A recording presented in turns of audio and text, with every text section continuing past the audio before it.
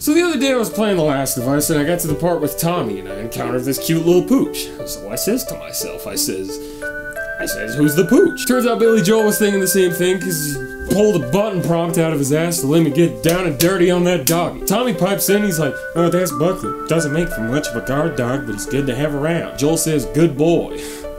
And that's it. Really? We're just gonna pull away from this Buckley situation after playing all these dog-related questions in my head? What kind of dog is Buckley? What are his favorite treats? Do people have cute nicknames for Buckley, such as Uncle Buck, Bucky the Vampire Slayer, Buckle Up, it's a fucking dog. And this right here is my problem. This is why I don't sleep. This is why I wish video games sometimes were actually just dogs. Because if I can't actually interact with the dogs in these goddamn video games, I may as well just be playing a real dog. Well, it's not fucking naughty. Now, this is only one of many examples of dogs being teleported into the cyber realm, but this goddamn Buckley incident pushed me over the edge, so now I'm gonna talk about dogs in video games for an entire video. Dogs have been featured in some pretty big games. You know, Call of Duty dedicated an entire franchise to dogs. Kane and Lynch 2 was all about a day in the life of a dog, and apparently Fable 2 had a dog in it, but I never played that game, so.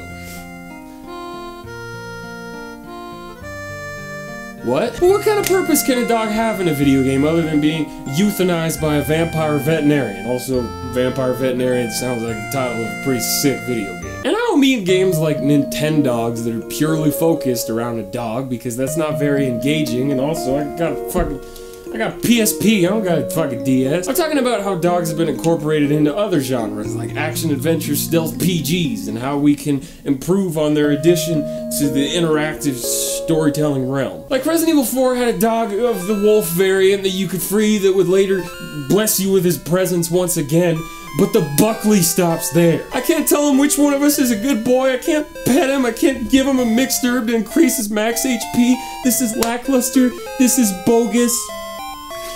I want you to take me home. On the dog scale of video games, this kind of dog feature gets a bad boy out of good boy for just straight teasing me. Some games let you have a sidekick in the key of D, such as Grand Theft Auto 5, which was a welcome improvement. You can cruise around with the dog, you can play fetch with the dog, you can murder Suey with the dog. This was a pretty good dog. Except two things.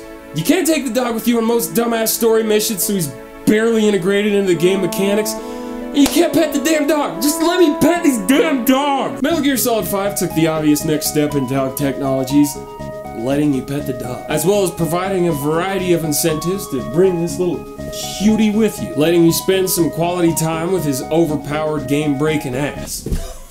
See, this is the kind of stuff I like to see. This is a glimpse into the endless possibilities of incorporating dogs into digital playgrounds. But then the narrative barely used the damn dog and instead focused on this stupid naked girl with her stupider dumbass friends. I hated those boss fights. I just want a story that focuses on building a relationship with a dog. I don't care about some convoluted plotline featuring butt cheeks over here with a fucking cowboy hat. Fallout 4 also did the dog companion thing where you could grab you stuff, carry stuff, murder stuff, do cool tricks. But two things, along with breaking the game and disappearing all the time, you can't pet the damn dog. What the fuck? I thought we got over this whole not petting dogs thing. Breath of the Wild. It has dogs, you can feed the dogs, you can play with the dogs, but you still can't pet the dogs. Like imagine The Last of Us. Same plot, same premise, same setup, except Sarah and Ellie are both border collies. Like, seriously, what if a dog was immune to the virus instead of an Ellen Page looking ass, and you gotta make a cross-country road trip